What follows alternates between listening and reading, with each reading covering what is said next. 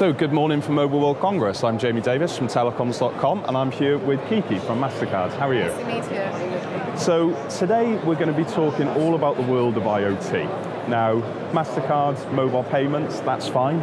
Talk us about the role of Mastercard in the world of IoT. Consumers are more connected than ever. I mean, the average consumer household has about 4 connected devices in their house. In North America, that number goes up to 13 devices in any connected home. That presents significant opportunity for us to deliver on a commerce tool for the consumer and new experiences that the consumers can enjoy directly from their home, from their car, or anywhere where the consumers want to interact. Especially with the emergence of the digital economy and the sort of connected consumer, is a new interface which is starting to really take prominence in the industry. I mean, voice more than anything else. So, I mean, how are you guys interacting with the consumer on the level of voice?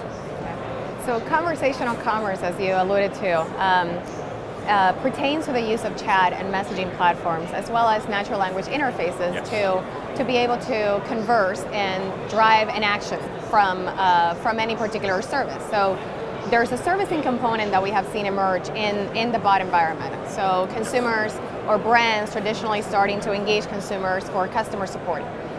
That has now shifted to incorporate shopping. So I want to be able to ask an Amazon Echo via Alexa for new items that I need to replenish in my home, or for me to be able to converse directly in my car, in a connected car environment, so I can order ahead, or I can actually pay for parking or pay for fuel directly from the confines of my car.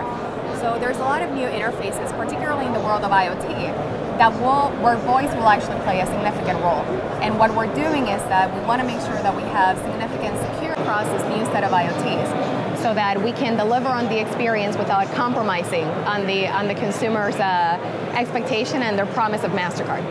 I mean, there's two things you brought up there which I just want to follow up with. And the first one, I think probably one of the biggest buzzwords in tech, full stop, security. I mean, how are you guys actually telling the consumer and sort of reinforcing the consumer's confidence in these sort of more engaging and open platforms? So at Mastercard, what we have done is we have delivered on a multiple layers of security approach. We built the foundation originally for mobile payments. So what we did is that using tokenization technology combined with EMV level cryptography and IDMV verification from an issuer, consumers can actually rest easy that their credentials are being handled in the best, in the most secure manner, directly by their issuer. We've also deployed our Masterpass digital wallet solution, which can actually be adapted across this new sets of interfaces, whether those are bots within a messaging platform, or if they include even an AR and VR environment. We want to deliver across a number of different experiences in the best possible way.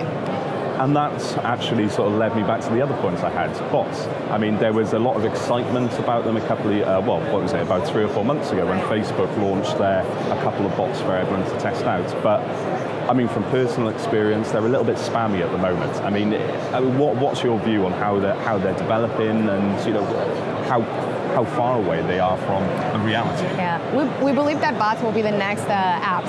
Okay. So bots will certainly have a role. They will become another channel for the consumers to engage.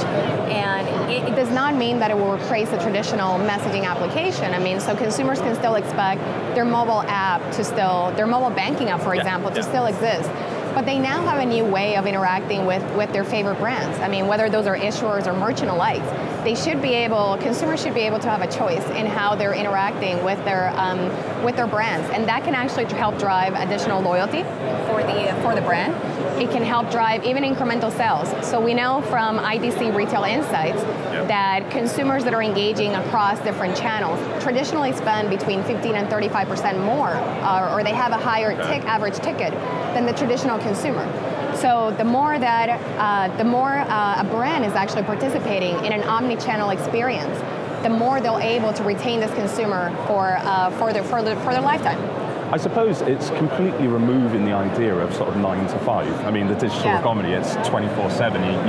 You're constantly touching and talking with the consumer, and as bots become more intelligent, AI starts taking place, and you're completely evolved in the journey. I mean, is AI playing a particular role in what you're looking at the moment?